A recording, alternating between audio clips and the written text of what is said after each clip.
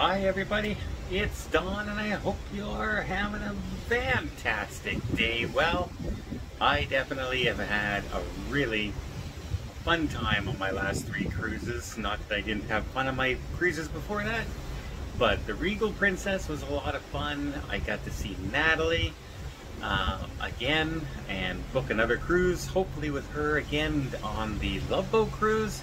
Then I got to spend some time with my friend Alicia on the Allure, and then finally the Summit. There's my hot tub, there's my deck space there, look at the size of my deck.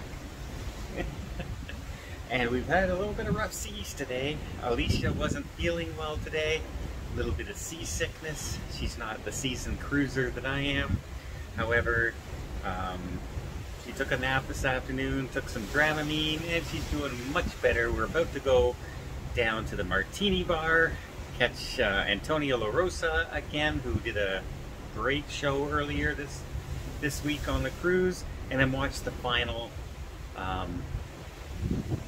dance performance from the troupe on board, who also had some very good singers and dancers on board. It's been a great cruise. Lots of great people on board that I've met. Same with on the Allure, same with on the Regal. It's so much fun, everybody. If you've been holding back going on a cruise, I urge you to reconsider that, because you're never going to get a time when you're going on ships and there's 400 or 500 people on a cruise, or under 1,000 on a big ship, or it's just amazing to experience everything that's going on with half the people on board. It really is, and the service has been impeccable on all of the cruises, so I can't say enough about it. But I just wanted to say hi everybody.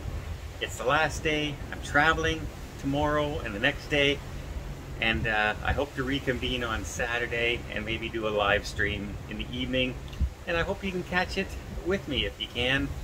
But I'll discuss this and see if I can maybe arrange some sort of special guest. Maybe we'll see. But until next time, it's been a great couple of cruises.